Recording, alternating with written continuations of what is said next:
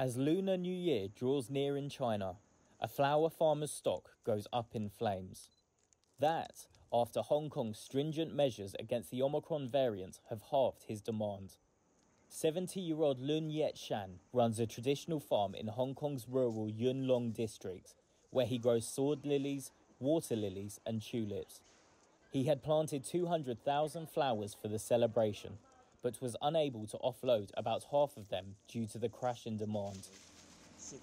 These beautiful flowers are completely healthy, and I would normally pick them and bring them to market. Look how pretty they are. But due to the epidemic this year, there is no flower market at all.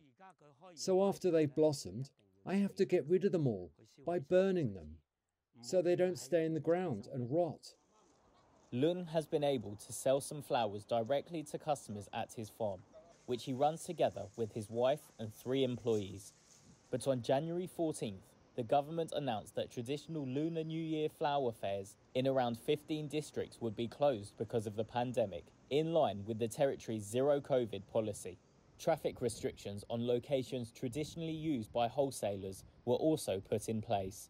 Over there is the source of my income for the year, worth 6 figures. These flowers are all in season and could have been sold. And here at my farm, we're fair about the price too.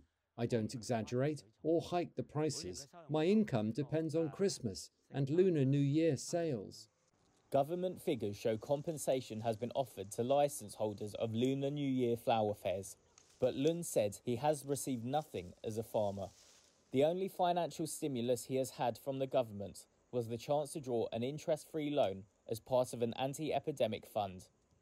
As the highly transmissible Omicron variant spreads, there have been over 600 locally transmitted infections in January so far, compared with just 2 in December. That, despite Hong Kong's success in keeping the virus under control for much of 2021.